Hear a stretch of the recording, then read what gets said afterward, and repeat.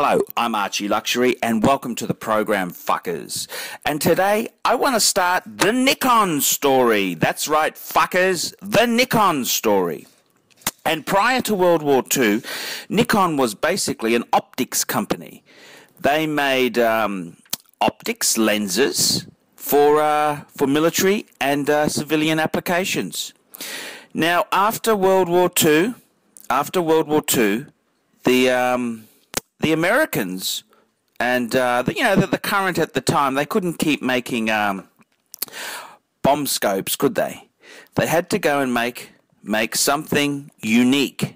They had to make something for civilian population. And what a great idea then to go into camera production. So, you've got to hand it to the Japanese. They may not be the most original, but they link up ideas. And just like in, you look at British sports cars, what is the top-selling sports car in the world? It's the Mazda Miata, the MX-5. And it's loosely based on a Lotus Elan. And the truth is that it's a lot better than an Elan, because the Elan itself, it fucking leaked. It was fucking unreliable. And the Japanese, the British could never make the fucking thing work properly, but the Japanese pasted it together. Very, very well done indeed. And with cameras, it's no different. Two cameras were the inspiration for the first Nikon. There's the Zeiss, there's Carl Zeiss Contax. And on the screen here, there's a 1939 Zeiss Icon. And there's also the other piece of inspiration is a Leica. That's right, fuckers. This is a Leica. This is the one on the screen. The Leica is a 1949 Leica. And what happened was the Japanese themselves there, they weren't 100% happy with both cameras. They on the Zeiss Contax, they liked the body, but they didn't like the rangefinder or the shutter. And on the Leica, they really liked the rangefinder and the shutter. So, what better way, I think a modern term for this, you would call it fusion. That's right, fuckers, fusion.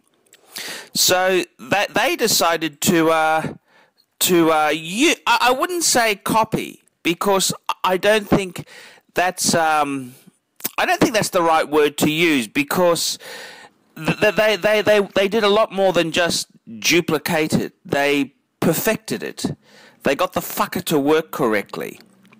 And it's that attention to detail which really sets them apart from just copying it like the Chinese would, to actually perfecting it like the Japanese do.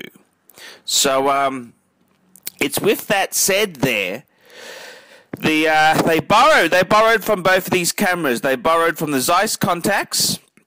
It was the Zeiss Icon, and this led to some trademark issues in Germany, which they had to name the Nikon, the Nikon, slightly differently because of the Germans are a bit of an angry fuckers. They've got no sense of humour.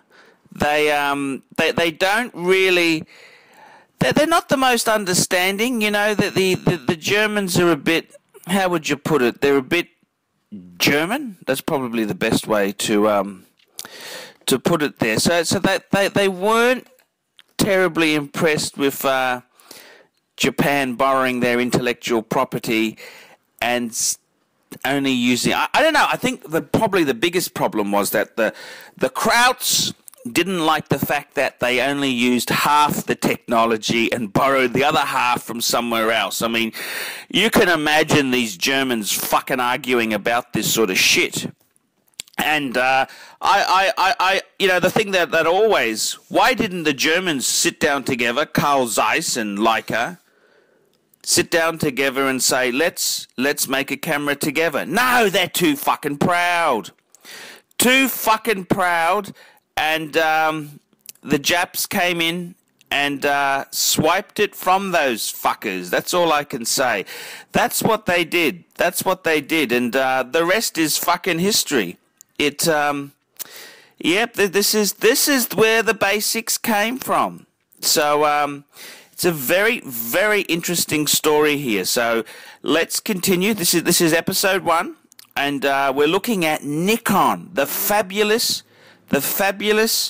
camera company, and we're looking at their range of wonderful cameras.